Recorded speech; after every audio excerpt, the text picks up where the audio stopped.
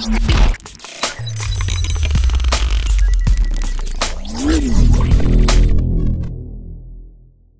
this video is going to cover GoPro Fusion, how to remove the tripod from our videos where it's mounted on a static tripod. For this we'll need Premiere Pro, Photoshop, and obviously stitched video from our Fusion camera. So let's start by going into Premiere, a new bin. We're going to call that Nests. But this is just a workflow to keep things tidy. And another bin for patches, because what we're going to have to do is nest the footage to be able to remove the tripod. Now we want to import the video, so we'll grab the video and we want to drop that over up here, preview. We can have a look at it. It's only 10 seconds long, so we can grab the whole video. We don't need the audio, so we'll just grab the video. We don't need audio for this one. As you can see, that's the full video, 10 seconds, and in 3D view with the VR viewer. And we will rename that sequence, just tripod removal, just to make it easier to be able to find it. Okay, so now we need to nest it. So right click, nest. And we can go OK, or we can change the name. So tripod nest, OK. And drag it and drop it into the nest bin. Now double click on the tripod nest. And that nest appears. And we want to add an effect to it. So we'll go up to effects, type in the search bar horizon, and the GoPro VR Horizon plugin will appear. Drag and drop it onto the video. These come free with the Fusion Studio software. And we want to change the pitch to 90 degrees. That way we'll be able to see the tripod in the center of the image.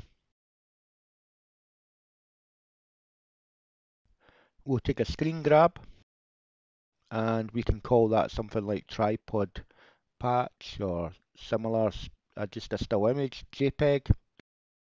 Remember where we're saving it to,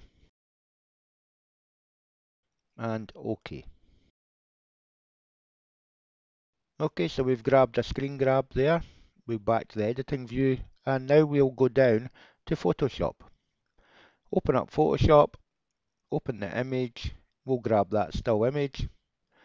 Okay, so that's open in Photoshop.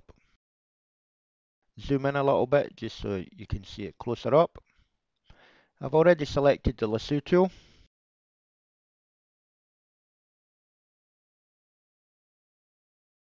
What we're doing is we're lightly or loosely going around the tripod, because that's what's going to be removed. We can use Shift F5, and that brings up content aware fill, and that's the tripod removed. Okay, that was without the marching ants. We could tidy that up a little bit if we wanted, just by using the brush tool. Okay, so I'm going to live with that. We don't have to be too fancy with it. Nobody's going to really look at it. Unlock the background. We want to zoom out a little bit. We're going to feather, so that's right click feather, 5 pixels, and then we need to invert the image and press back shift to delete the rest of the image. That's why we unlocked the layer.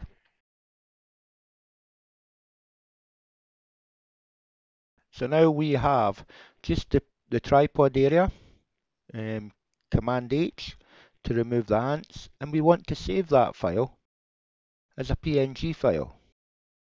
That is what our patch is going to be. And I've saved it to the video location so I know where it is. A large file size, I'm going to save it as that.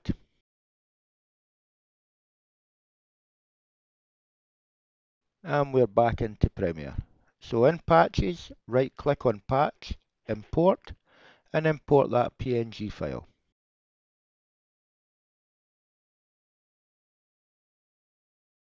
Okay, so that's it there. We're going to drag it and drop it onto the nest and stretch it out for the length of the video. And as you can see, the tripod has now been removed.